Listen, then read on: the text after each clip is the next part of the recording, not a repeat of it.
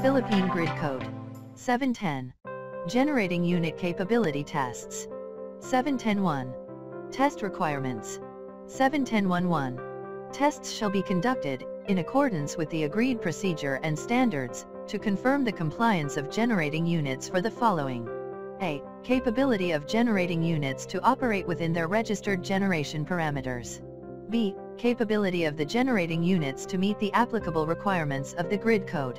C. Capability to deliver the ancillary service that the generator had agreed to provide, and D. Availability of generating units in accordance with their capability declaration. 710.1.2. All tests shall be recorded and witnessed by the authorized representatives of the grid owner, generator, and/or user. 710.1.3.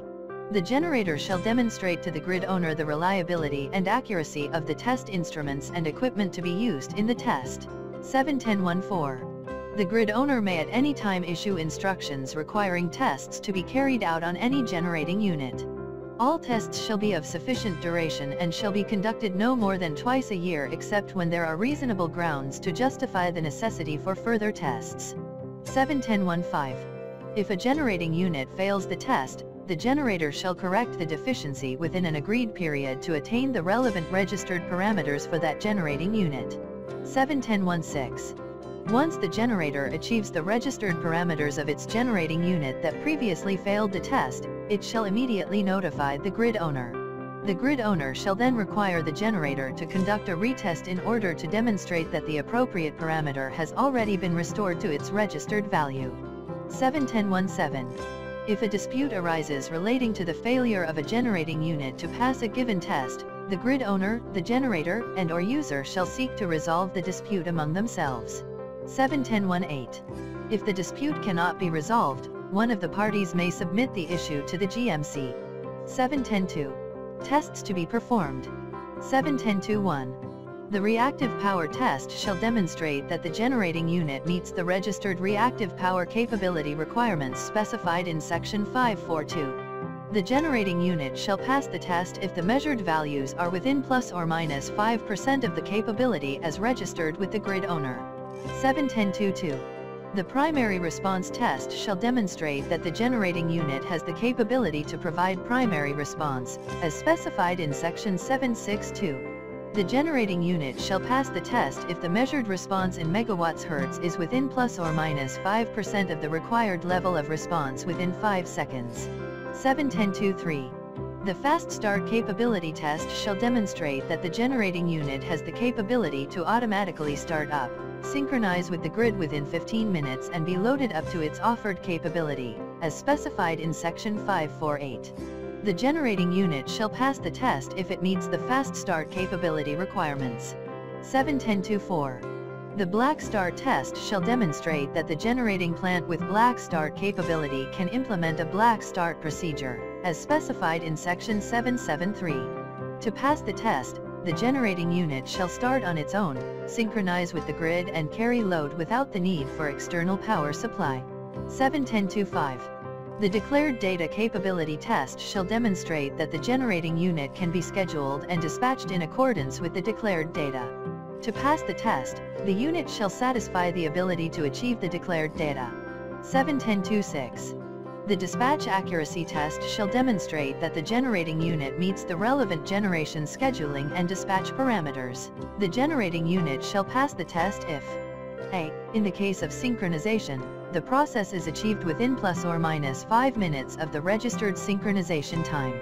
B. In the case of synchronizing generation, if registered as a generation scheduling and dispatch parameters, the synchronizing generation achieved is within an error level equivalent to 2.5% of net declared capability.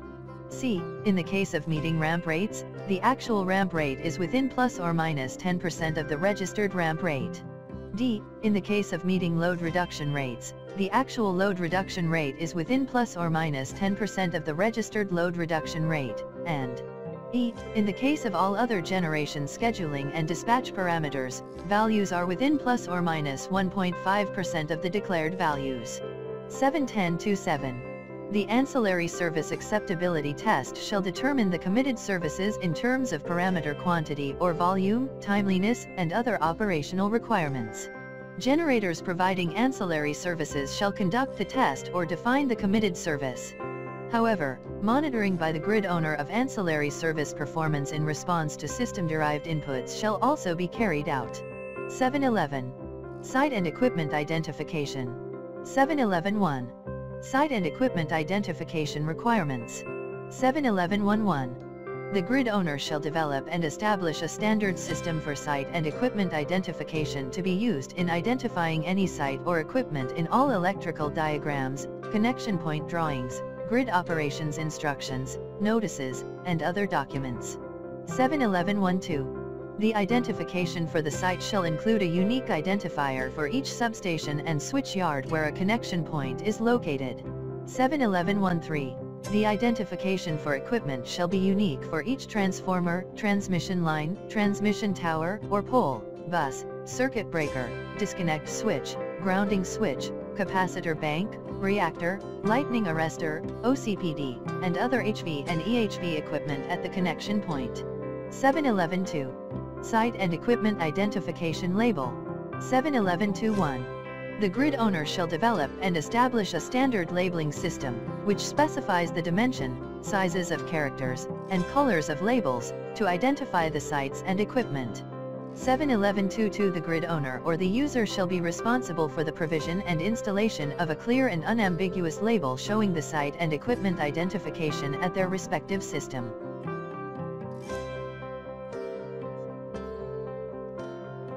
Section 542. Generating unit power output. 5421. The generating unit shall be capable of continuously supplying its active power output, as specified in the generator's declared data, within the system frequency range of 59.7 to 60.3 Hz. Any decrease of power output occurring in the frequency range of 59.7 to 57.6 Hz shall not be more than the required proportionate value of the system frequency decay. 5422. The generating unit shall be capable of supplying its active power and reactive power outputs, as specified in the generator's declared data, within the voltage variations specified in Section 523 during normal operating conditions. 5423. The generating unit shall be capable of supplying its active power output, as specified in the generator's declared data, within the limits of 0.85 power factor lagging and 0.90 power factor leading at the generating unit's terminals, in accordance with its reactive power capability curve.